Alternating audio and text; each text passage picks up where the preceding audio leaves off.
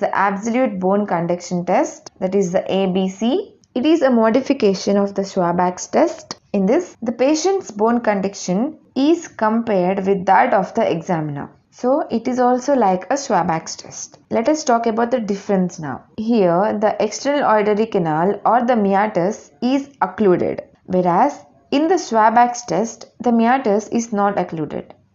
So, to prevent the ambient noise, here the external auditory canal is occluded by pressing the tragus inside. And the inference of this absolute bone conduction test, it is normal when the bone conduction of the patient is equal to that of the examiner. And in sensorineural hearing loss, the absolute bone conduction is reduced while comparison to the examiner. The procedure of this test is similar to the Schwabach's test. That means comparison of the patient's hearing vibrations to the examiner's hearing vibration. If you like this video, do subscribe to my channel.